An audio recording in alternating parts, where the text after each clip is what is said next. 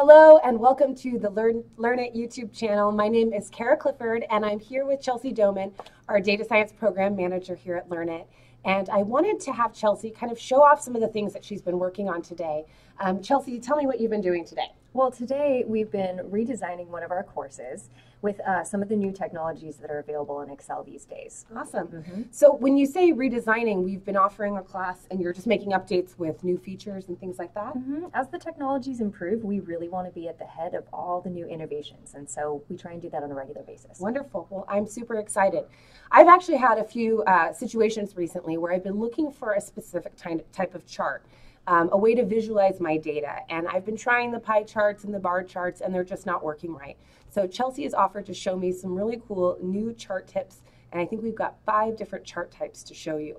So Chelsea, do you mind walking me through some of that? Sure. Of course, it depends on the type of data that you have, right? Oh yeah, our data expert knows that.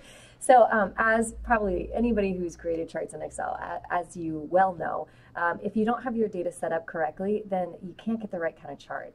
And often, even if you have your data set up well, the visualizations don't end up showing up the way that you want them to. And that's because there really are a lot of specializations for chart types that are out there. Now, luckily, these days in Excel, we have these new chart types that are added to deal with those specializations. I was going to ask you, does this require an add-in or what version of Excel do I need to be able to do these things? That's a great question.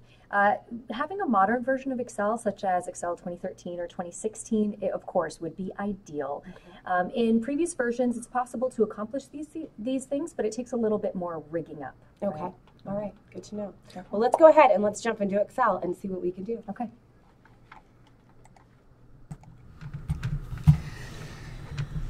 So, what do I have here, Chelsea? Well, it looks like you have a data set where you have some categorical data in your country and division columns. And then you have some manager names that seem to be listed.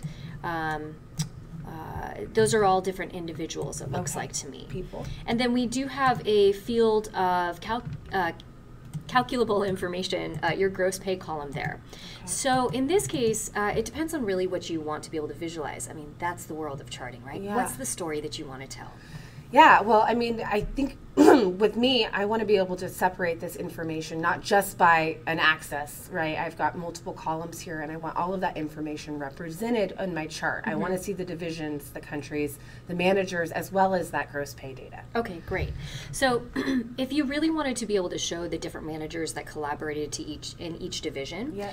What you probably want to see is some kind of division collection and then the manager's contributions within that category. Okay. So probably the best type of visual for this would be a tree map chart, one of the new chart types that we have in Excel. So I'm going to recommend prioritizing one of your categorical fields. You have country and you also have division. So why don't you pick one? Let's prioritize by country. Great. So what you're going to need to do is select your entire country column. With the label as well? That's right. And then you're also going to need to select your managers and gross pay, but skip over your division. All now right. You have a key on the keyboard that's going to help you select. I know, control key. Okay, great, perfect.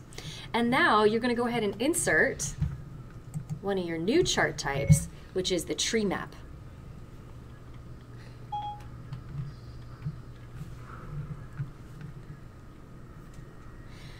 Go ahead and click on that.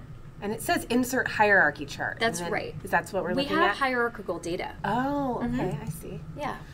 And then you'll see 2 different types of charts that you can choose from. Tree map is the one that maybe you've seen before. Yeah. So should I select this one here? Sure, go ahead. Okay. Now this isn't quite doing what we want it to do. And that sounds about right because this chart actually prefers contiguous data. So what you're going to do is just do a little bit of rigging up here. Let's try it one more time. All right. Okay, instead of the age-old way of skipping over that column, what I want you to do is actually select it all. Okay, now just go ahead and insert the tree map. Okay, and it knows that you wanted to do it by country. Oh my gosh. Okay, now let's say what if I wanted it by division? Okay, now just start your selection from division instead. And then select country? And just leave it out? Leave out country. Just get an insert. Oh my gosh, look at that. That's amazing. Pretty cool, huh? That's a great chart type. Yeah.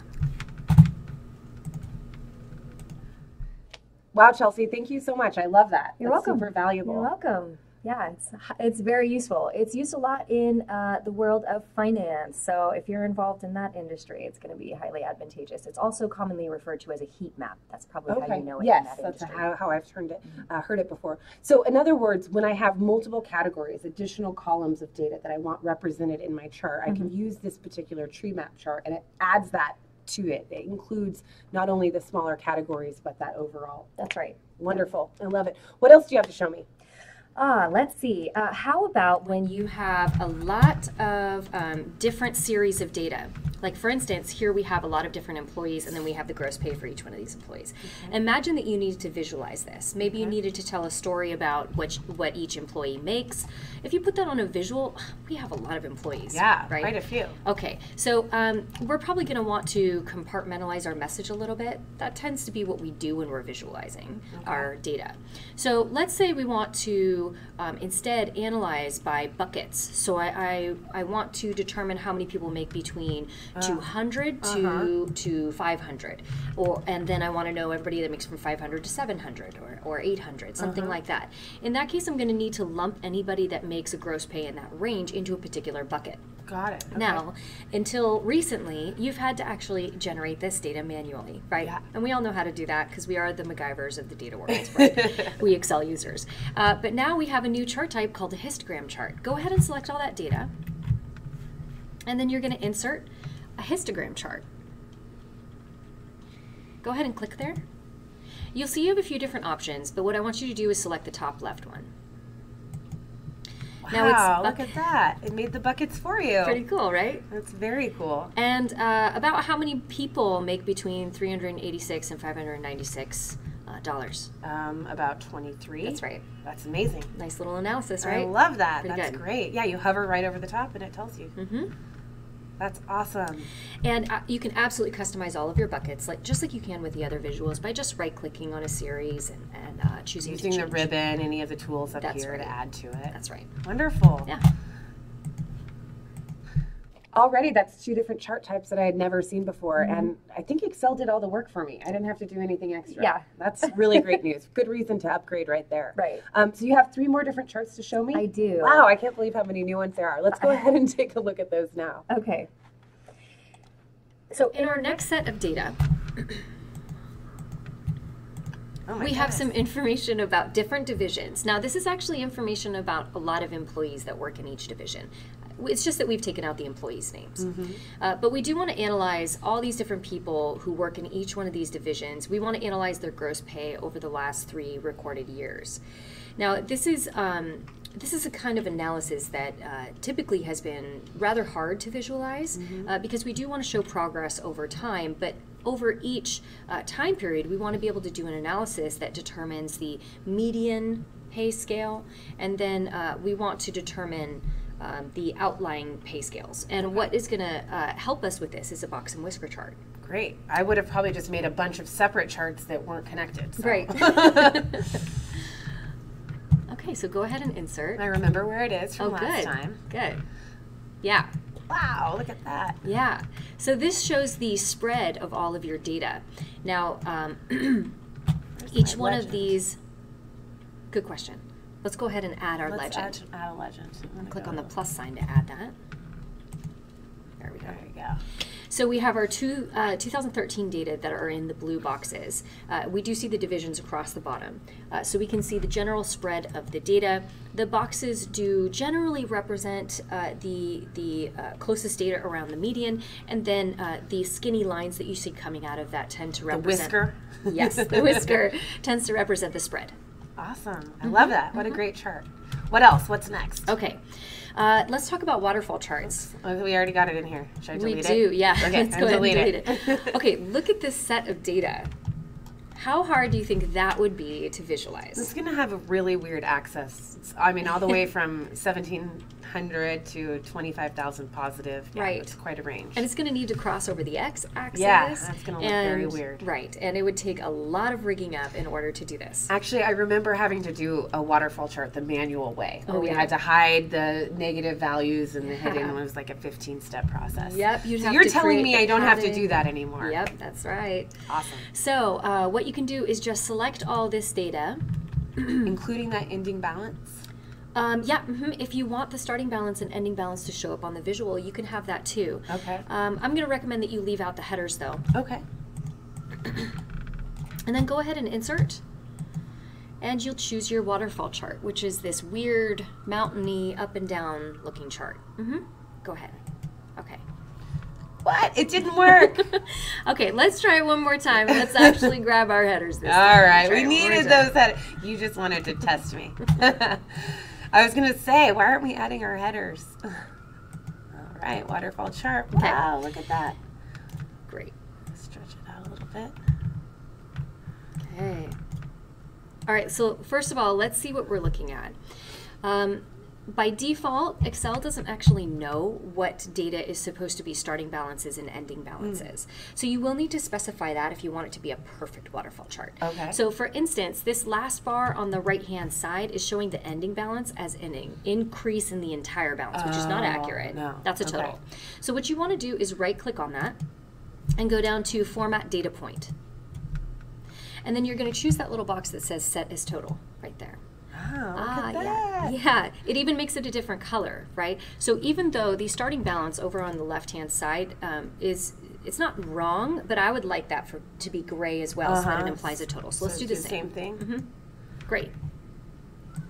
Okay, so what we're looking at here is a chart that shows the rises and falls in a single account. Wow, that's amazing. Pretty So we neat. start off with a 2,500 balance, go up, start to go back down, down, down, back up, and ending balance. Wow, I love that. What a great data visualization. And one of the other things that we've learned here is that each one of these charts do have a preferred data setup, right? I mean, we left the headers out of this one, and it fell apart. It did fall apart. So we are needing to get to know these a little bit before we start using them. But so long as we structure them correctly, man, that was easy, right? So easy compared to what we used to have to do. Yeah. That's great. Yeah. All right, one more. We got one more. Now the combo chart is not brand new. It's okay that we can see this here because let's talk about what we're looking at. All right. Let's talk about the problem that we have right now. Notice that we do have percent change on the chart. You can see that because it's showing up in the legend, but you don't actually see it on the visual, do you? because it's so tiny. Yeah, why is it so tiny? Because it's a percent. Yeah, exactly. so it's hard to actually get it to show up on the same visual. Now, in earlier versions of Excel, what would we do? We would create a secondary axis. That's what I would do. And we had to click on it. Now, that's a little bit of work. What I'm going to recommend is that you just go ahead and change the chart type. Oh, that's an option. All right. So you can right-click on the chart or go to Design tab and choose to change the chart type. And now, on the left-hand side at the bottom of this list, you will see a combo chart. Oh my gosh. Now you just change your percent change to a line chart and Look at create it, a even secondary suggested axis. it for me. Wow. Yeah. Go ahead That's and click amazing. OK. Looks good. That's amazing. Wow, Chelsea. I can't believe how easy that was. The fact that we had the ability to create 5 new chart types without any extra work, just a matter of setting up the data properly, I can't even believe it. It is, I guess, one good reason to upgrade if you're debating on the upgrade. But that was really powerful. And I really appreciate having our data expert here, Chelsea, who does a great job on these classes. If you're lucky, you'll have her teach you a class someday because she is the best. So thank you so much for being here. And thank you to all of you guys joining. I look forward to answering questions on these chart types in the comments. And don't forget, you can always sign up to take our new Excel Power User class that covers all of this information. Those will be on the calendar soon. So check out the Excel 2016 Power User curriculum from our website, learnit.com. And don't forget to subscribe to our channel. Thank you so much for joining. Thank you. Thank you.